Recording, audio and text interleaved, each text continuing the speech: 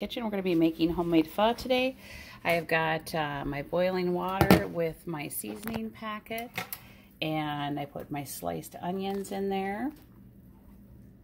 And then next we have our rice noodles, which I brought the water to a boil, and then I turned the water off, the heat off, sorry, and let them sit for 5 minutes, and now they're ready to drain.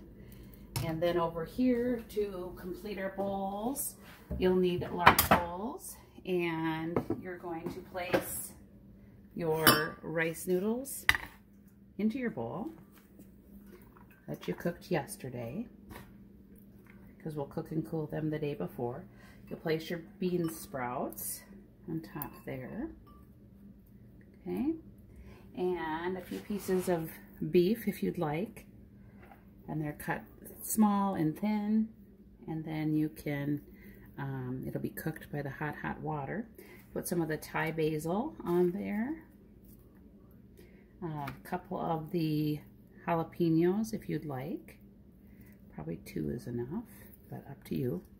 You know your own spice flavorings. Some cilantro,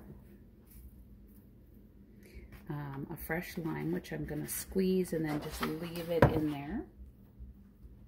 So squeeze a wedge of the lime and then leave it in there, okay? And then we go over to our seasoned onions and broth and scoop that and ladle it over. It's gonna cook the noodles, or warm them back up because they're already cooked. And cook the beef.